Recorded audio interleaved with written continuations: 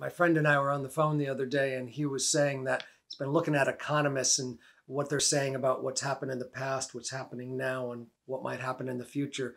We got laughing because a lot of economists can tell you in the future why something happened in the past, but not so great sometimes at projecting what's going to happen in the future.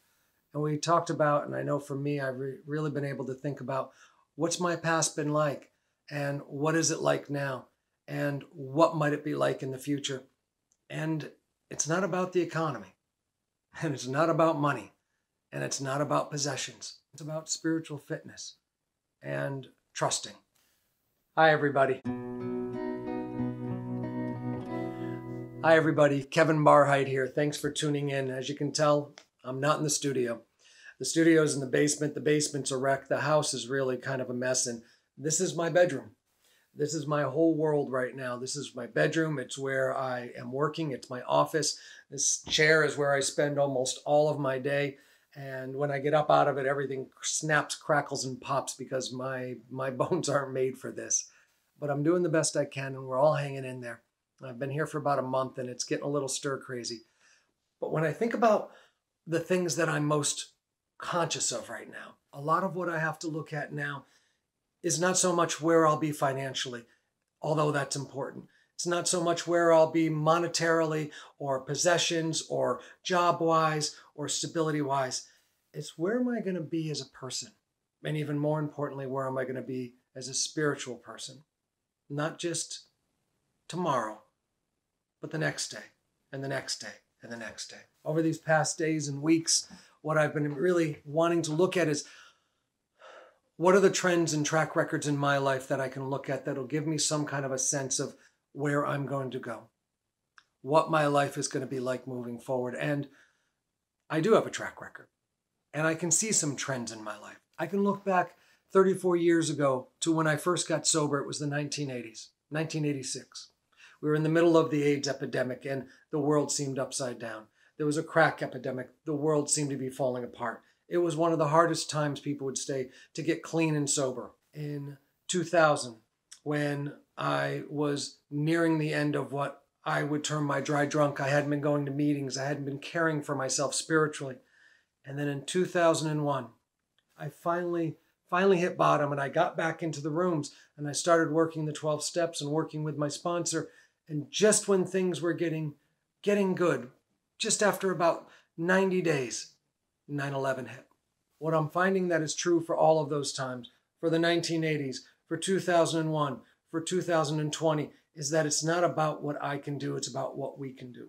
It's not about how I made it through that, it's about how we made it through that. And what's been important to me is recognizing that the track record that's been true through all of that is that my trend is that I do okay, but not when I'm alone.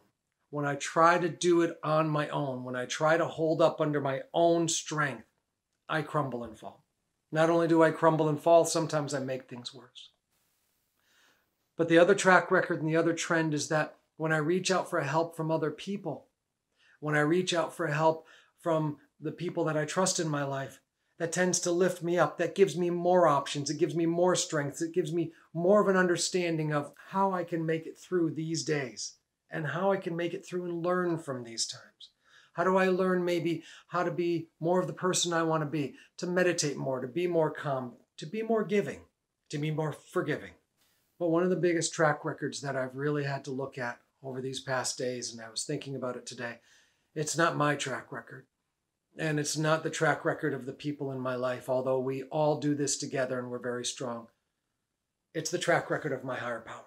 When I was early in sobriety and just trying to get my head together, I remember going to a meeting one night, and it was terrible. It was terrifying. I felt like I couldn't hold on another second. I just needed a drink so bad, and I didn't know who to tell. I didn't know what to say. I didn't think that I could sit in my own skin one more minute. And I remember I was at a meeting at the clubhouse in Schenectady at a midnight meeting, and I couldn't sit in my seat, and I walked out. And as I walked out the door, I stood out there standing on the sidewalk waiting for somebody to chase after me. Someone to run out the door and say, "Are you okay? Are you okay?" And nobody came. They're not supposed to. But I got in my car, and I felt dead inside. And I drove back to my home. And I didn't even want to go in the house. And I sat in the street, in the car, parked in the car. And I didn't know where to go. I didn't want to go back to the meeting. I didn't want to go in the house, and my heart was pounding. And I just said, I'll just sit here and read. And I had a book with me. And I turned on the overhead light and I opened the book where the bookmark was. And I never read a word of the book. And I sat there in the car and I just read the bookmark. But it wasn't until I got to the end that it really broke me in two. My precious child, I love you. And I would never, ever leave you. During your times of trial and suffering, when you see only one set of footprints, it was then that I carried you. And I cried. And I cried and I cried and I cried because I realized that even in that moment, sitting in that car at 1 o'clock in the morning, needing a drink, needing comfort, needing something, needing somebody, I had nothing. I had nothing I could rely on. I didn't have a drink in my hand. I didn't have an ounce of strength in my body or my mind to even carry on. And I had no one around me that was going to pick me up and come running out to take care of me. No one was there. And I recognized, but somebody was there. I was being carried in that moment. And I recognized that I had been carried many days in the past. And over the days past that, over the rest of the 80s and then into the 90s, I knew that I held on to that. I knew that my higher power had me, was carrying me, was there by my side, was there in me, was around me, was guiding me, was ahead of me and over me, and loving me and caring for me. And I've recognized that again and again, time and time again. That trend has proved true. That track record has been perfect. And so when I look at the trends and the track record and I think, how do I project that forward?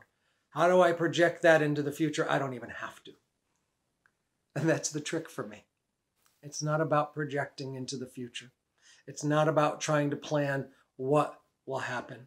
No matter what we do, I know that there's nothing that I can or can't do, nothing that we can or can't do that my higher power, our higher power, won't carry us through, won't carry me through. And I trust that. I know that wherever I go, wherever I am, even sitting in this chair, my higher power is right here with me. And I don't have to be afraid of that. And I don't have to project and worry about that. Because I got a past, and I've got a trend, and I've got a track record that's not mine. It's not ours. It's my higher powers. I hope to be back down in the studio soon. One of these days, things will settle, things will get organized, things will work themselves through. Until then, this may be me, this may be us, this may be the best that I can do. And you know what? It's just fine. This is my best Papa ever location right now. This is the best I can do, and I don't have to do any better. Because if this is where I am, then this is where my higher power wants me to be. And if you're watching this, this is where your higher power wants you to be. I appreciate you tuning in. Please, if you get a chance, please click like. Please subscribe if you're not. Please share this with the world. I hope that this finds you well. I hope this finds your family well. I hope that if you're struggling, that you hold on. And I hope that we can all do this together. But if nothing else, everything else is, let's do this with our higher power. See you next week. Take care.